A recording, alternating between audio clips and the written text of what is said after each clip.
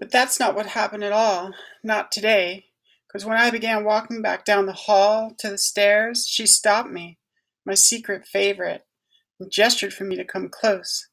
I approached her by the office window, wondering what the hell. I was scanning behind her to be sure no one else was in the office. She was alone. It was okay. She put her hand over mine, the one with the silver snake on the finger, and I knew she had seen through my pathetic disguise. She asked me about my friend. She knew I was looking for her, because I'd been asking everyone and their mother had they seen her. She wanted to know, had I found her?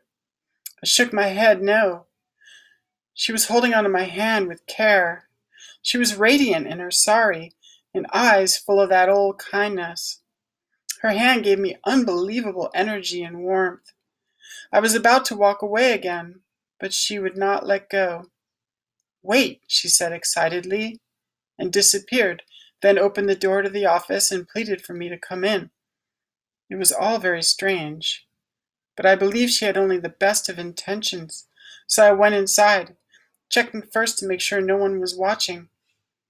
The ferns, of course, did not count. But the cameras? She told me not to worry, the cameras were off. She had turned them all off. She led me quickly to the back room where they reviewed the tapes. She said again not to worry. There were a few minutes. We would be alone.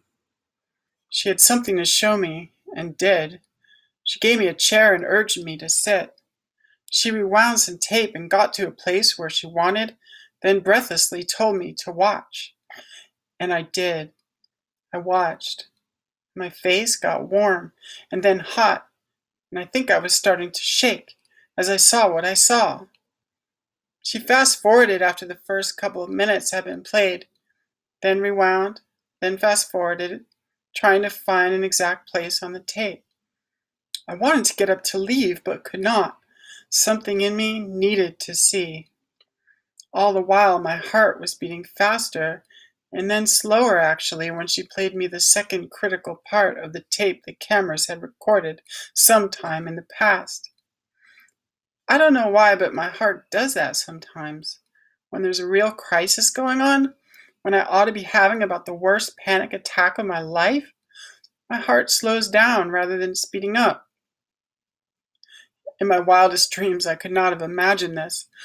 My secret favorite had become some messenger from hell, and she could not console me, only look at me with worry and hold my hand. I begged her to give me time, but she pointed at the clock. We had no time to lose. The men were coming soon.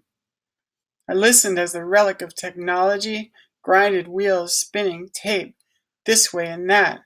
I could hear the effort in the machine as it pulled up the slack and wound the tape around and around. Round and round, that goddamn rat song came into my head. You put an arrow through my heart. She got to where she wanted and forced me to look up. She pressed play for the third and final cut, promising me it was the last one, pressing her free hand into mine, and watched me with great and greater concern as I began to lean forward to see what was so clear on the screen before me, squinting when there was no reason to squint.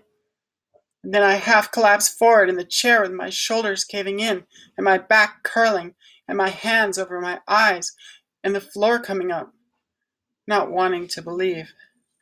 She tried to comfort me, my secret messenger from hell, and bless her kind heart, she could not.